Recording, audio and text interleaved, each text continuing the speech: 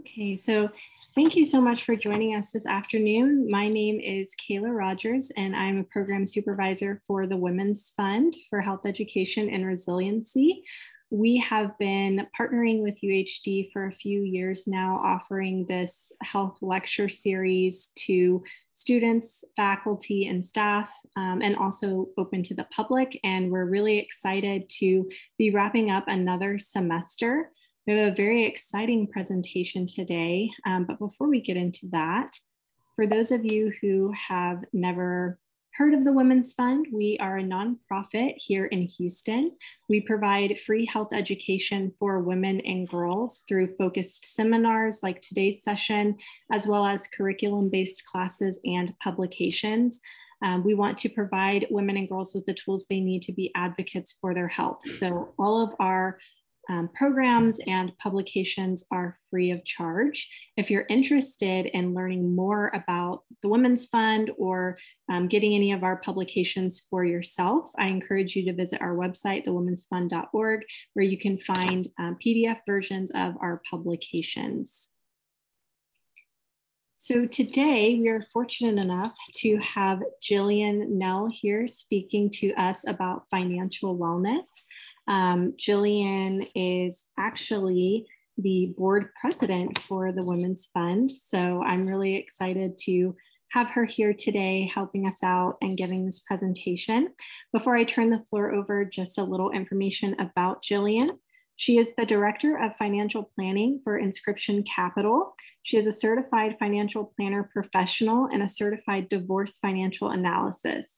Jillian and her team provide comprehensive financial planning, divorce planning, and risk management to individual clients, business owners, and their families. She also provides consulting and advisory services for qualified retirement plans to business owners, plan administrators, and participants. Within her divorce practice, Jillian also serves as a financial neutral for collaborative divorce proceedings. She has a passion for education and the empowerment it provides to both clients and the general public. She regularly speaks at financial planning seminars and employee educational meetings on how goal setting and risk management is essential for success in any financial planning scenario. Jillian's charitable efforts include membership in the Corporate Guild for Dress for Success Houston, and she's the president, as I mentioned, of the board of directors for the Women's Fund, and is a board member for the Her Foundation that supports the Women's Fund, both local Houston charities that support women and girls in the community. So Jillian, we are so thrilled to have you here today, and I'm gonna go ahead and turn the floor over to you at this time. Okay, thank you so much. I'm thrilled to see how many people have come. It's awesome. And you guys all seem very excited to hear what I have to say, which sometimes is not normal because we may have to get some stuff done after this presentation, and that is my goal, is to give you actionable items really that you will implement hopefully today or this week, even if it's one or two things.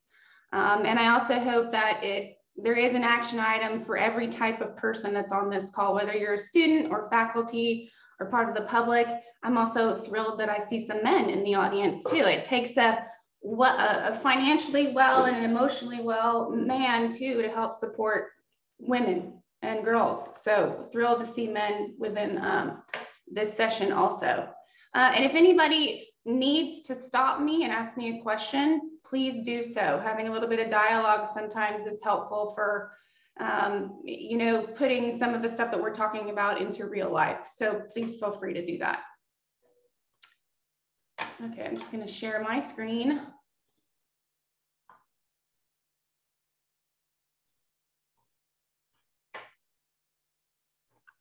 Give me just 1 second.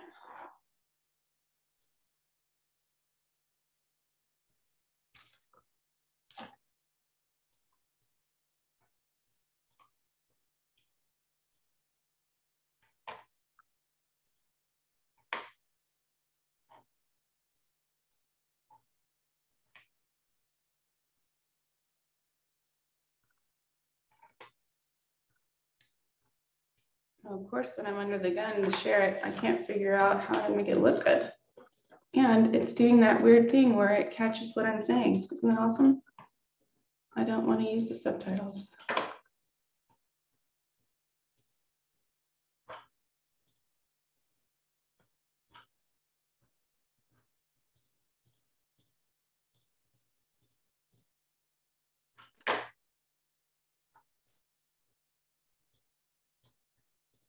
If you want, we can pull it up on our end and then you can just let us know when you want to advance. Okay, let me see.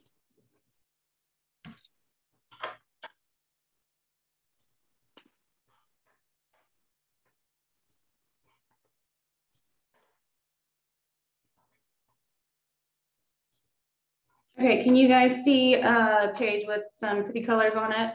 And it says financial wellness? Yes. Okay, great. Okay, so you've already learned about me. If you want to connect with me on LinkedIn, please do so. I'd love to have as many friends as possible. Financial planning is what I do on a daily basis. I also advise qualified retirement plans, so 401k plans. And happy for anybody who's in this call, if they have any questions, to reach out either on email or LinkedIn with me if you'd like to.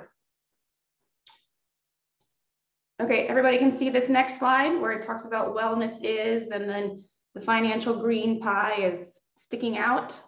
Yes. Okay, great. Okay, so the Women's Fund has been doing this for 40 years, equipping women and girls with the tools necessary for resiliency. And part of that is all of these portions of the pie: emotionally, physically, health, right? Taking charge of your life and through education. But one of the most important things for being emotionally and mentally healthy, being well, having wellness in your life, is to be financially sound, or at least moving in that direction, right? Because as soon as you do take charge of your financial life, you're removing the stress of bad money habits. So today's lecture is, of course, associated with this portion of the wellness wheel, something that we all, even me, struggle with to do well, which is being financially sound.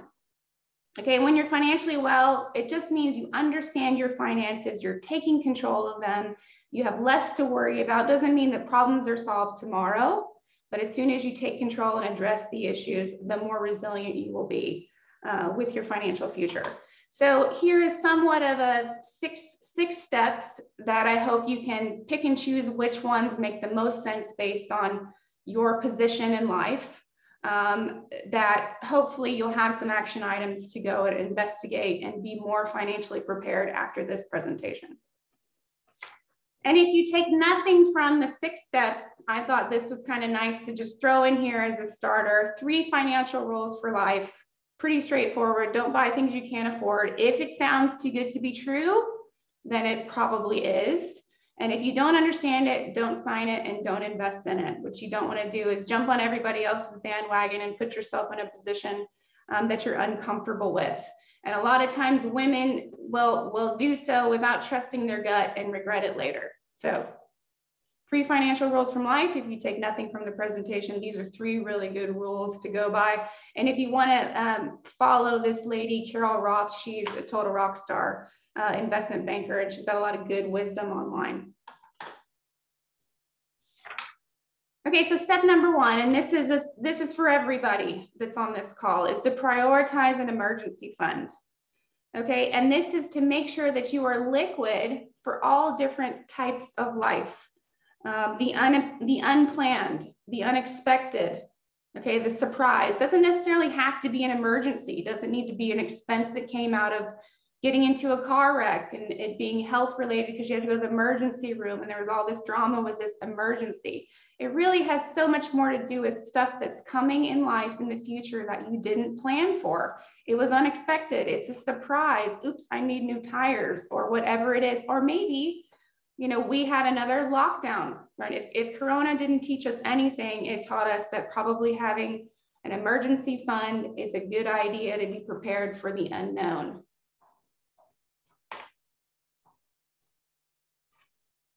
Okay, so prioritizing an emergency fund, what does that mean? How much is enough? Okay, this is a really good rule of thumb, 3 to 6 months worth of essential expenses. Okay, for a dual income household, 3 months is a good number because the idea is you're both not going to get laid off at the same time. But for any one salaried household, probably 6 months is the better amount. And then you may want to add in a little padding from any special circumstances. And what I mean by that is Maybe there's kids involved. Maybe you want to make sure that their lives aren't disrupted. So you add a little bit of extra to your emergency fund number to account for that. But what essentially is the expenses that we're talking about? Okay, we don't want to include any taxes, no payroll taxes. We don't want to include savings, and then we don't need to account for the extras. Okay, but what is essential expense? We definitely want to make sure that we have enough money for property taxes, all of our insurance premiums. We don't want to stop paying for insurance during unplanned times. I want to make sure we have funds for any debt, mortgage, minimum credit cards, you know, your car payment, if that's the case. We want to make sure we have money for utilities. We want to keep the house running. Food, of course, any job necessities. So looking for jobs. And then, of course, adding special expenses when it comes to kids, or if you're taking care of your parents. A lot of my clients like to have their insurance deductibles in the emergency fund. Or you can simply say, okay, this is roughly my 3 to 6 months amount, but it feels a little bit low. I'm just going to round it up because that makes me feel more comfortable. So it is okay to say, this is my feel safe amount. I always feel really comfortable if this is what I've got in my savings ready to go. And for some of my higher income clients, sometimes we'll add in payments when it comes to their quarterly taxes. Everybody's situation is a little bit different. And so 3 to 6 months of these essential expenses only may not be the right amount for you. So you may want to make it a little bit larger, but I want to encourage everyone not to go below that 3 months cost of these things right here, excuse me, that are on the what it is. Property taxes, insurance premiums, any debt, utilities, food, job necessities. Make sure you have at least 3 months where that is concerned.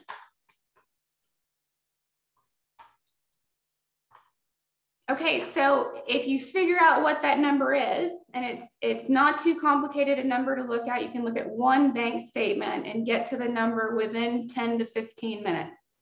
Okay, and let's say if you don't have that number saved, that's okay. You can work towards it, but this is priority number one, is to build up some liquid assets in case of unplanned, unexpected stuff that is coming. We don't know what it is or how much it's going to be, but I promise you it's coming. So do we want this just sitting in a checking account? Definitely not, right? Because likely you're going to spend it, right? Do we want to put it in a savings account? For sure. Okay, we want to separate it out from where our expenses are drawn from. But savings account at this point in time isn't all that exciting, is it? It's not really returning too much as far as interest is concerned. So what we want to do to get there is set it aside in a savings account. We want to do so with a certain percentage of each paycheck. So you can set up some type of automatic savings, even if it's $50 a paycheck, $25 a paycheck. But the faster you can get your emergency fund built out, the faster you can get to any other goals that you need to take care of for being financially well. A lot of times employers will offer the automatic option to send money from your paycheck directly to the savings account. Anything that you can do that's automated, that's the way to go. Not having to think about it means that you won't miss it. And then any extras, if you get a tax refund, somebody gives you a gift, any inheritance, you can use that towards your emergency fund. You just need to make it a priority.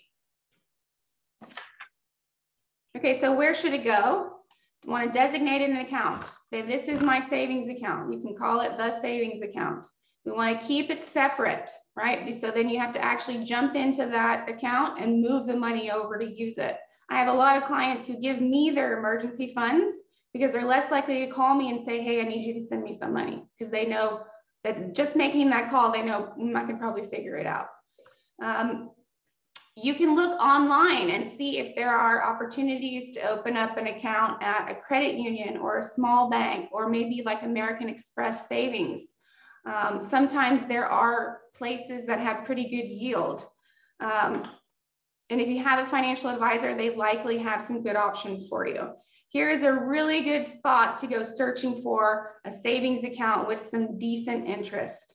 And you can even Google, leading interest rates if you wanted to in savings account, and you would get to a couple of good resources. But here's one that I trust at Bankrate, and this is just CD rates. So when it comes to setting money aside, a CD, even though they're not paying great, they're doing better than a savings account, way better than a checking account, and you're less likely to break your CD for normal spending than you are if it's just sitting in a savings account or a checking account. So just check out those resources. And you, again, want to make it automatic, make it a priority, even just a little bit per month makes sense. Automated is your friend. Okay, so step number one, emergency fund. That really is step number one. Above all else is to have some cash ready when the unplanned comes about. That's even a priority above paying down your debt. Emergency fund is number one.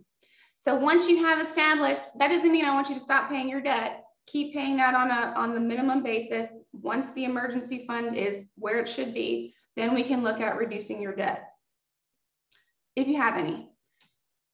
Okay, so this is no fun, right? But it definitely will reduce your wrinkles and keep you youthful, if that's a motivator at all, okay? We wanna look at all of our liabilities.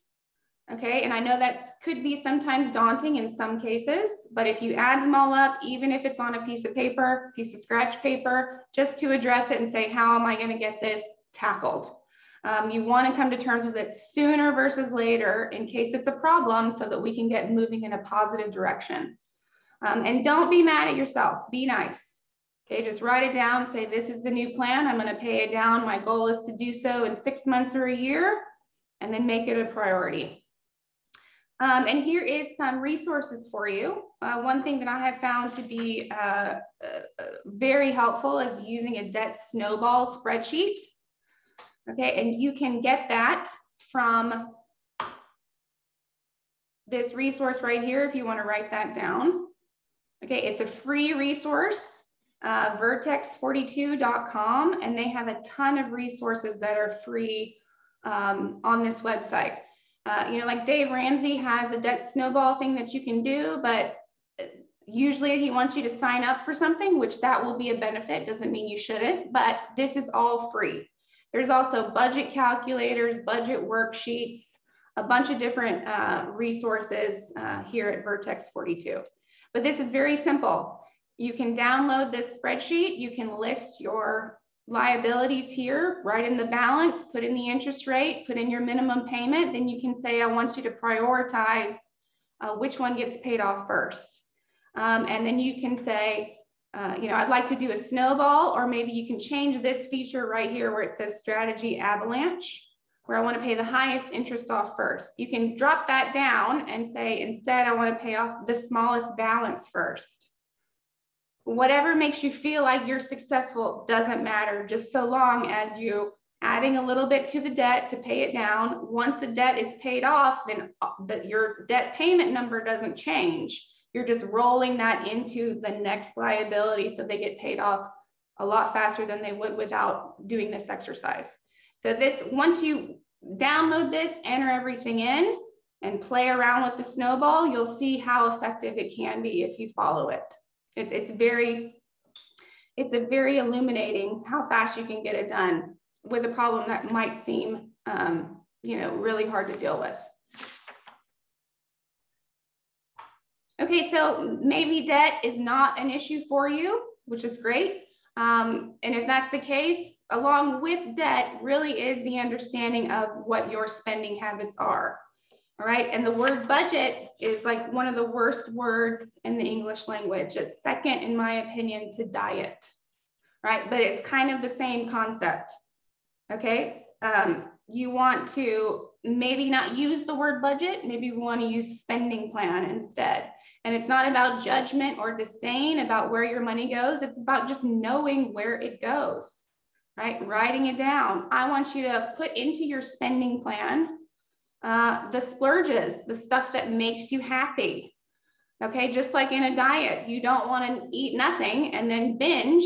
Same thing with looking at your spending plan and understanding where your money goes and saying, these are things that are important to me, so I don't mind splurging or spending more money on those things, whether it's travel or whatever it is. And it's more expensive to be a woman than it is to be a man. It just is. With hair and nails and stuff, and healthcare and all these things that we have to worry about. We also spend a little bit more money on taking care of other people. It just is more expensive to be a woman than it is to be a man. So understanding that and then not beating yourself up, hopefully will help you feel motivated to look at how you spend your money. And then once you've looked at your spending plan, you want to identify areas that, maybe you say, I can't believe I spend that much on this. That's crazy. I'm going to say, this is my limit, and instead I'm going to take a portion of that and put it into savings, put it towards my emergency fund, use it in the debt snowball, right? And prioritizing you by looking at your spending and then finding ways to set money aside for a rainy day is taking care of yourself. It is the steps to financial wellness. It is how you're going to be more resilient in the future. We a lot of times take care of others and forget to take care of ourselves. And I want to encourage you guys here to make yourself a priority by going through this exercise.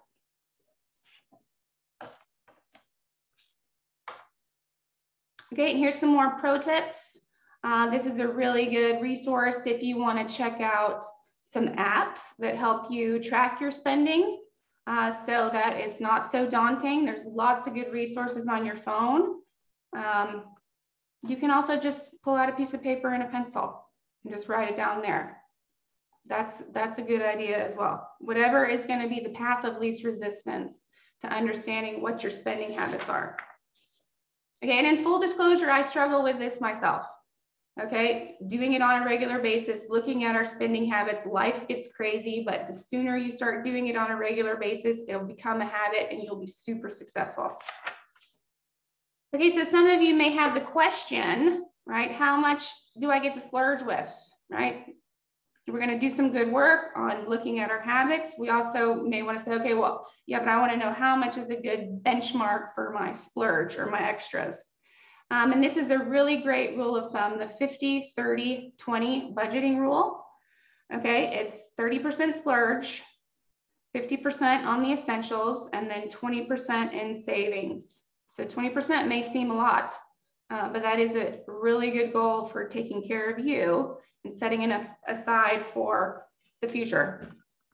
Okay, and then if you do have debt issues, if we are one of those that need to look at our debt and put together a debt snowball, okay, maybe we want to carve out a little portion of the wants, maybe 5% of the wants, and maybe the wants are 25.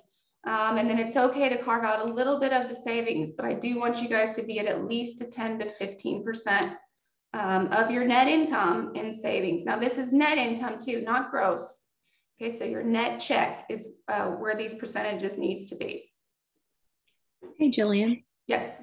Just a quick question that I'm seeing in the chat so that everybody can be aware moving forward. They're asking if we'll be able to share the slides with them after the presentation. Absolutely can. I'll send it over to Kayla. She'll forward it. Perfect. Thank you. Yeah.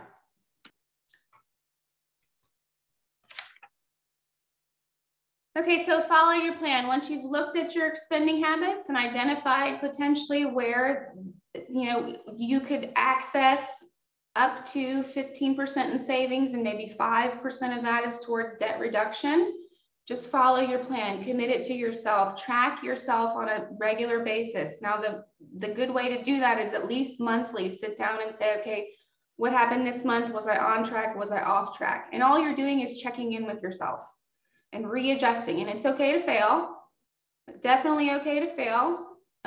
But what you want to do is get back on track. And consider that if you're not looking at your plan at all, you're not assessing these things, you're never going to have any progress, right? And then when you do hit your marks, definitely up for a reward. Because a budget only works, AKA spending plan, if you're honest with yourself about how you spend, just understanding how it is, trying to make adjustments, and then moving forward a little bit by little bit to try to get to where you need to go. And then here's a couple more resources on how to make a budget, things to think about. And then of course, there's an article on the 50-30-20 rule if you want to read about that. Okay, step number 3, retirement savings, or this is priority number 3. So women tend to live a lot longer than men. The average man will live till age 76, while the average woman is going to average to age 81. Now that's an average, right? Could be that you live quite a bit longer than that, but you can see a disparity between men and women as far as longevity is concerned. So retirement savings should be a priority for every woman, with the understanding that we will live a long life. And on average, women tend to be healthy in older ages when compared to men. And so we're expected to live longer, right? But we don't prioritize saving for those years because we're taking care of everybody else, but also because in general, women make less than men, not always, but in general, there's also periods of time where we are raising children. So we may not have moved as fast in our career as men, or we're taking care of elderly parents, or if there's a divorce or widowhood, right? So many reasons why there's less savings when we get to our retirement years, but it's so much more a priority for us than men because we're expected to live a lot longer. And so we're more likely to outlive our money. So this really is a priority. And you need to start putting money aside for retirement as soon as you start working. And even if you're 22 years old in your first job, you still need to be saving 10 to 15%. So here's a good chart or visual representation of what a 12% in savings does. If you start at age 25, you're earning 8%. You put in the money in your retirement plan or maybe into some types of investments, it's returning 8%. We have pretty regular inflation.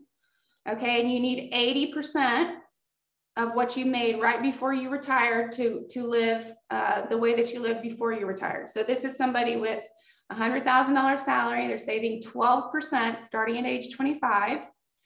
They need 80% of that 100 when they retire. They make 8%. Okay, this shows you how we're building assets up until age 65.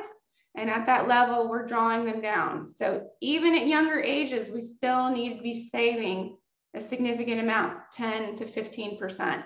And the longer you wait to save, the bigger chunk of your income that savings needs to be. If you wait to start saving till you're in your 30s and 40s, you need to be saving double. And if you wait until your 40s, 20 to 40%. And consider what's going on in your life between 45 and 55. Probably got a big fat mortgage, car payments, kids in college, all that kind of stuff. So the sooner you start saving, actually the less money you have to put there and the more you have to spend over your lifetime. And here's another rule of thumb if you wanted to assess if you're on track with your retirement savings.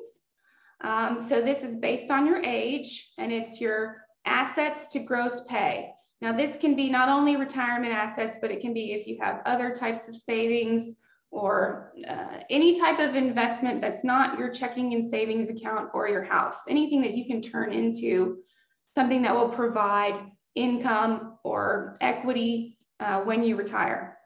For most of you, it's going to be what's in TRS or ORP if you're working for U of H, or if you're not, then your 401k and savings or brokerage account, that kind of thing. And you want to have these different levels of assets to gross pay. So for example, if you are 45 and you make $100,000 to be on track, you have $300,000 to $400,000 in assets growing for your future. And if you guys want to know in general what you need to retire at age 65, take your gross salary, okay, and multiply it times 20. And that's what you're going to need when you're 65. So in this case, you make $100,000, you need $2 million to retire successfully. All right. Okay, remember I was talking about that number, 8% rate of return. Okay, so a lot of people or a lot of women will say, well, you know, I'm happy to do the savings. I'm a little bit concerned about investing with the choices. I realize it's important, but investing is scary, right? Especially lately, yes. But if we're looking at retirement, we're looking at a long-term average. And these are numbers that I hope make you feel very confident about investing your money, investing your savings into the funds that you have available in your retirement plan or or if someone is investing your money professionally, these are the numbers that you can count on a long-term basis. So here's historical returns for the market for different periods of time. You can see 1928 through the end of last year, the market averaged 10%. Okay, from the last 30 years, 1972 to 2021, the market, which is the S&P 500, has averaged 11%. And over the last 10 years, we're looking at a 16% rate of return. And we're comparing this to 3-month T-bills, which are essentially risk-free, okay, which right now are earning nothing. That's where we're going online to look at CD rates, versus Treasury bonds that right now are at about 2%. And then if you were looking at other types of bonds from large corporations, you would get a little bit more yield. So you can see that over the last 10 years, the safe assets aren't returning quite as much, but the market has done a lot of growth. And if we look at where we were last year, so this same chart, when it comes to, I'm sorry, and this should be through the end of 2020, the numbers are a lot different. So from 2011 to 2020, and I'll fix this before I send it out to you guys, the average over the last 10 years was only 12%. When we're looking at including 2021, we're at 16%. But look at the long-term numbers. They didn't change too much at all. Okay, around 9%, 8 to 9%. You can count on the market returning 8 to 9% over a long period of time. And we're in periods like we are today where you hear the stock market's down 10%. And I think when I looked at it Friday, when I put this together, we were down, I think we were down. The market's down 6%, okay? But the NASDAQ, which is tech stocks, they're down about 13%. Right, so been a lot of volatility, a lot of talk of inflation, the war in Ukraine, all that stuff. These periods of short-term volatility just mean that everything is on sale. This is a great time to put your money invested into the market during these short-term dips. And we could see a dip, continue to dip for the rest of the year. We may see a recession, but over a long period of time, you will revert back to this 9 to 10%, 8 to 10% average rate of return for the market.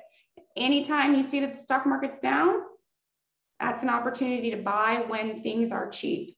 It's a shoe sale. Everybody with me? So it's not scary. It's an opportunity. Any type of crazy markets, volatile markets are an opportunity for your retirement to get more into the market at lower valuations, because we're going to get that growth over a long period of time.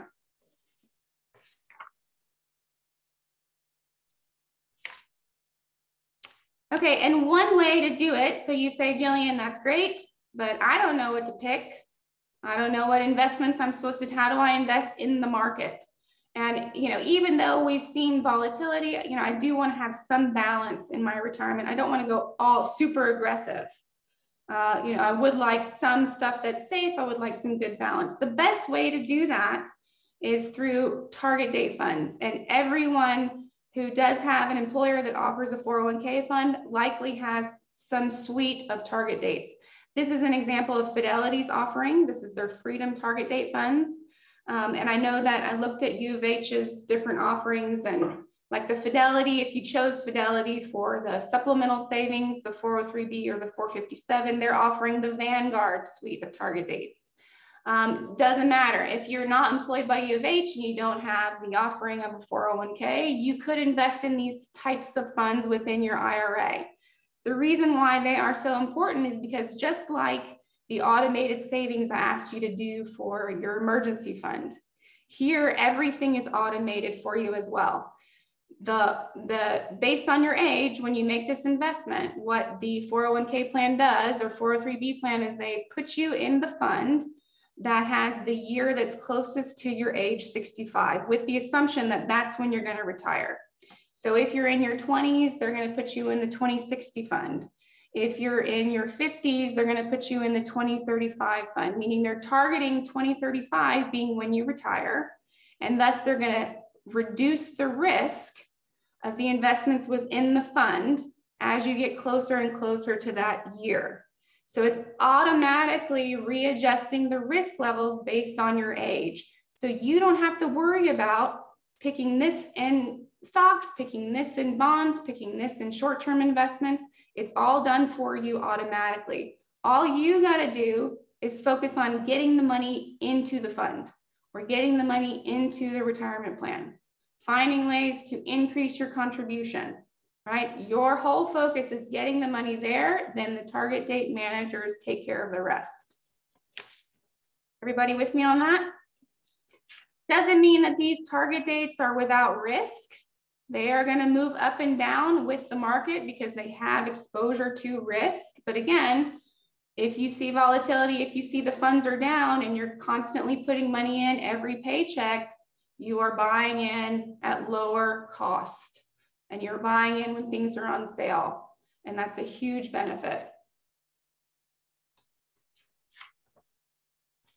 Okay, so priority number 4, we can do a really great job with our investments, right? We can put it here, we can average 10% and do all this stuff. But the second part of being financially well is to also understand that catastrophe could be coming and to insure against that.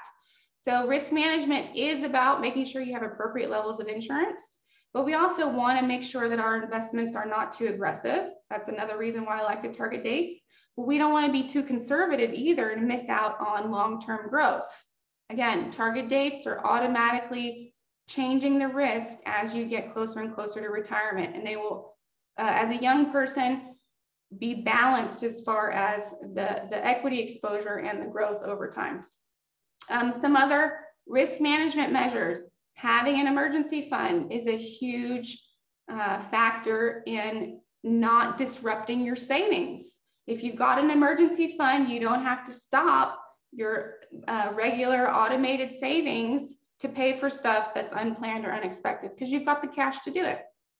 If you're not looking at your spending habits and you're undisciplined and you're making large purchases because you haven't planned for it, that could disrupt your savings and getting the money into the plan so that it can grow. And then gaps in savings. So taking time off for kids, or if you're supporting parents or some type of other event. If that's the case, then you just want to be aware of how far behind you are and if there's opportunities that you can take to get back into regular savings so you don't miss out on those gaps. So assessing your insurance coverage is also important when we're talking about risk management. So appropriate health insurance for the makeup of your health and family. Most of you, if you're working for U of H, that's not a concern. Life insurance, we do want to have 12 to 16 times gross pay. That's a good rule of thumb. Doesn't mean that's the right number for everybody, but that's a good rule of thumb. Disability is very important, especially for younger people. Anybody starting to work at 22 or in their 20s, all the way up to your, until you reach 60 years old, disability insurance is one of those ways to not worry about gaps in your savings because something happened and there was a disability event. Long-term care is good to think about, but not until you're age 55. And then you do want to be mindful of property and casualty insurance. Are the policies coordinated? Is your auto policy coordinated with your homeowner's policy? If you're renting, having a little rental policy is cheap, totally worth it. Umbrella, you can get $1 million worth of coverage for $250. Flood insurance is very important, especially for us here in Houston. How many people did we hear about during Harvey that didn't have flood insurance? Some of the clients of mine that said, we didn't buy it. And I said, well, I told you to buy it. And they said, well, it was expensive. And I'm like, well, were you on a floodplain? And there's like, yes. We said, well, why didn't you get it? People who also said, I didn't buy it because I didn't think I needed it because I wasn't in a floodplain, right? But they got flooded, right? So that is a no-brainer for this. If you lived, somewhere that wasn't prone to flooding, then maybe it's something you didn't want to pay for, but we want to be aware of those things and making sure we're covered risk-wise. Okay, and here's a big tip. Insurance is important, but we don't want to buy every single policy that a insurance person wants to sell us. We do want to be mindful of the cost of this protection and find the right balance. Okay, because the more you spend in insurance premiums, the less money you have to save or put towards debt, right? We want to find the appropriate amount. Best way to do that is to maximize what your employer is offering you. So no matter who you work for, whether it's U of H or somebody else, pull out your benefits booklet and check it out. I discover a lot of opportunities for clients that I do financial planning for because I ask them to send me the benefits booklet. And I say, did you know that you can take advantage of this, this, this, and this? And the best way to insure yourself against risk is to do it through group benefits. So not only do you want to maximize your tax deferred savings, so more money that you put into the retirement plan, the less you pay in taxes, the more that you have for other goals. Utilize a flex spending account. I know that U of H offers a healthcare flex spending account and a dependent care flex spending account. Those are awesome tools to use. And then if you can get into the health savings account, that is definitely something that you want to take advantage of. By choosing to move from the Cadillac health insurance plan to the high deductible healthcare plan that allows for savings into the HSA, you're reducing your monthly premium for insurance. You can take that savings, put it into the HSA, okay? And that is the best type of savings overall because your pre-tax contributions into the HSA. I know that usually your employer will match or put some money into the HSA. I usually recommend that you don't use the HSA. You just let it build over time with your savings. You can also invest it into the same types of funds I was talking about. And then you have a big fat healthcare tax-free bucket of money for when you retire. And the number 2 expense that you have when you're retired is healthcare expenses. Housing is 1 and healthcare is number 2. HSA is awesome. It's the best vehicle for savings. Money goes in, never taxed. Money comes out, never taxed. Okay, so anything that you can find, if you can switch to the HSA, I totally recommend. I looked through the U of H benefits. If you did need to increase your life insurance, tacking into the optional term life program will be super cheap, right? Going out to get your own individual policy might be cost prohibitive. But at U of H, you can purchase up to 4 times your salary for pretty cheap. Definitely, if you're not enrolled in the Texas Income Protection Plan, that's the disability policies, please do so. It's so cheap and will be there for if there is a disability event. Very important for people who are 20s, 30s, 40s, and 50s. Absolutely. I don't recommend you buy accidental death and dismemberment. It's just an added cost. It's like the toll. It's like driving around on Beltway. It's just this extra, right? If you die, you die. You're dead, you need the insurance no matter how it happens. We don't need any extra coverage because it's an accident. So if you can avoid buying the AD&D, you'll save yourself a little bit of money. Again, flex spending account. Totally want to utilize those if you can. If you're in a family that you guys don't feel comfortable moving to the high deductible healthcare plan, that's A-okay. In that case, you want to jump into either the healthcare FSA, which you can put $2,700 in. And then if you do have kids, they are in daycare, you can put up to $5,000 in the dependent care flex spending account and save on taxes where that's concerned. You want to look at other types of benefits that are potentially there, like an education reimbursement program. I know that U of H has an employee assistance program. This is when they're helping you with all the stuff associated with making life crazy. So this is a COVID must. It's stuff for stress and anxiety, depression, alcohol, drug problems, you know, all that types of stuff, communication skills.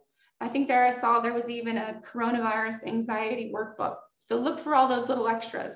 And, you know, probably you guys have some tuition benefits for dependents, right? That's a good way to save or avoid having to pay totally 100% for college. And that might be one of your goals, is to set money aside for your kids.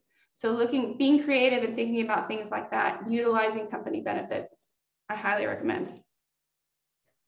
And then of course, when it comes to savings for retirement, after you've hit your emergency fund, you have your spending plan, you've got your debt under control, you want to make sure that we are automatically saving for retirement. The easiest way to do that is through automated savings over and above what we do for TRS and into the supplemental plans like the 403B or the 457. Okay, we want to get to those 15 to 20% of your net income when it comes to saving for retirement. Park it in the target date funds and just focus on getting the money into the plan.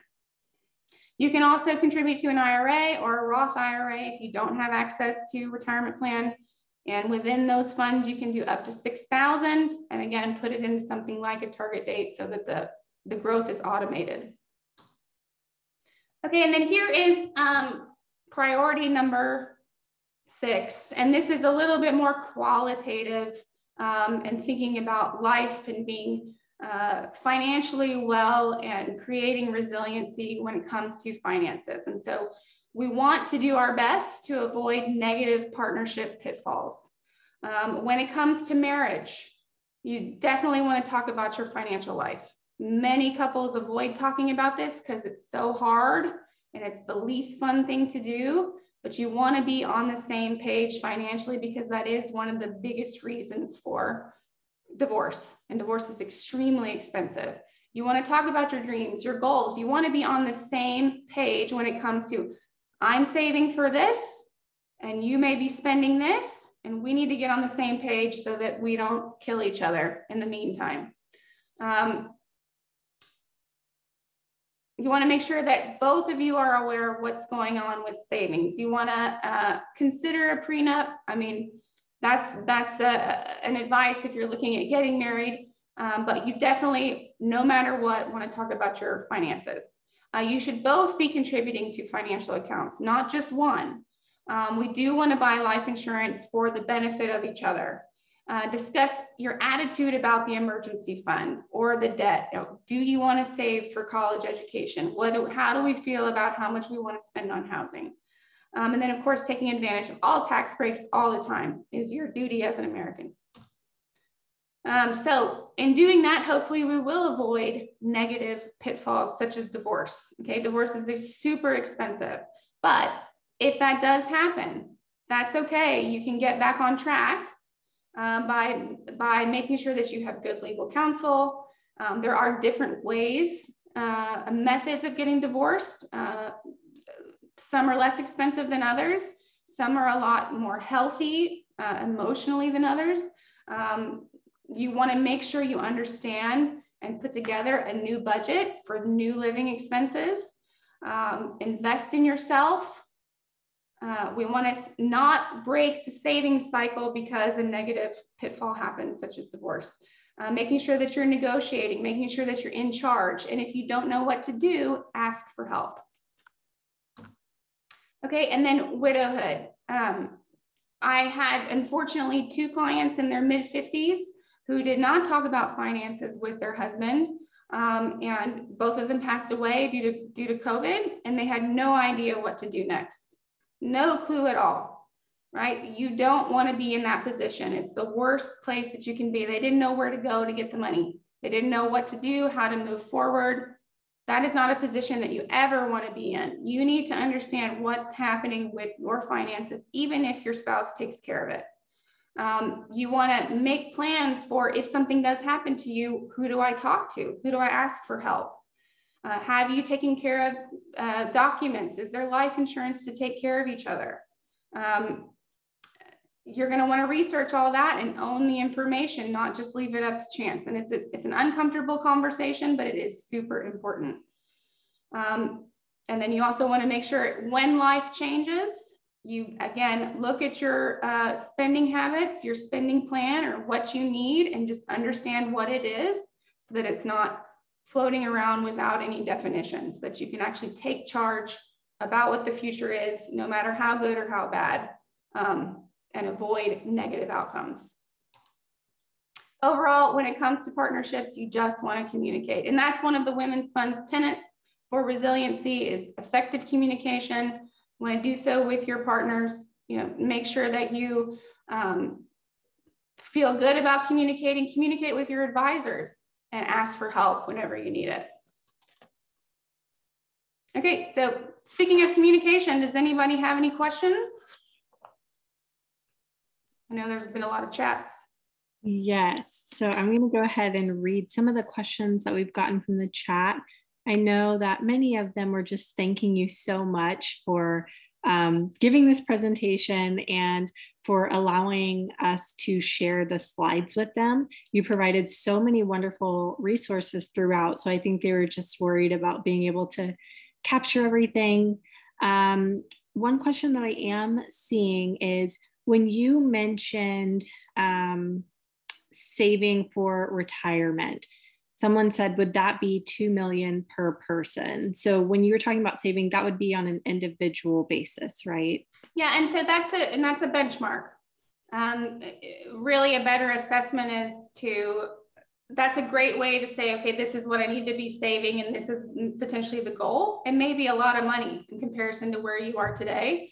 So your spending plan will help you also determine what you need when you retire. And what you can do is you can inflate that by 3%, okay, and whatever that number is at age 65, just multiply it times 1.03, however many times it is till we get to age 65. There's better ways to do it also. But to be simple, whatever that number is how we can work backwards to say what does our retirement number need to be. And so if you're a joint income household, you want to look at that and say, okay, well, maybe it's not 20 times our gross income, maybe it's 16 or 15. Whatever the number is, it should generate about 4%. So you're going to need your age 65 expense number that you're inflating from today till then is 4% of whatever the retirement number needs to be. Is that helpful? Yes, I believe it was. So the next question said, how do you feel about the fees on freedom funds? That's a really great question. I didn't want to get into the weeds with the cost of mutual funds because that's a whole other presentation. I think they're appropriately feed. Not all of them, they're not all cut from the same cloth. There are some that are more expensive than others, but when I looked at the funds that are available through U of H, like the Vanguard funds, those are very cost effective. If you see a freedom fund that costs more than 1%, that's expensive. We want to target less than that, maybe 0.8% or less, or maybe 0.5%. That's a good charge for target date. Perfect. Someone else is asking, just so I'm clear, you suggest saving and paying down debt at the same time. I'm of the same mindset, but I've heard arguments for paying down debt first and then saving. So right now, it just depends on how you feel about it. Getting rid of your debt, getting rid of credit cards, we want to do before savings. Auto loans and mortgages, those are fine to try to pay off while you're saving. And the idea is that money that you set aside into retirement plans that are making 8 to 10%, and you're paying 3 to 4% in interest, there's an arbitrage there by putting money into retirement plans and investments because you're making 4%. You're only spending 4, but you're making 8, right? So get rid of credit cards if there are any, because those interest rates are 13, 15, 20%. Once those are paid off, all the high interest stuff, then you want to make sure that you're putting money into savings while making payments on stuff like auto and mortgage. They said, that makes sense. Thank you. Okay, so if you have questions, now would be the time to put them in the chat. I have a question for you. So you provided us with so many wonderful resources throughout the presentation, a lot of which I'm going to go back and look at myself because navigating the financial world is a little bit confusing for a lot of us. There are so many different people out there offering financial advice. How do we know who we can trust? I noticed a lot during the pandemic There was so many new YouTube channels and I don't know, blogs and stuff talking about investing and how you should be investing your money and where you should be investing. Do you have any recommendations for how we can kind of navigate that? What I will do is, along with the presentation, is send you a good resource for the questions that you need to ask somebody you're chatting to, potentially to hire as your financial advisor, because everybody's a little bit different, and advisors, we all have our own special way or business model when it comes to the advice that we provide. I charge on an hourly basis. Some advisors charge for assets under management. You just need to be asking those questions about fees, you know, what you need to provide for the relationship to work, what they are going to provide with whatever level of service you're paying for. And some methods of advising works for some people versus others. Some you may want to pay on an hourly basis. Some people like the idea of assets under management. Some of you can do it on your own by using the resources that are available online. I would definitely check into any calculators or retirement planning modular things that you have available through whoever is the 403B provider. Like if you're using Fidelity, or you can just go to fidelity.com.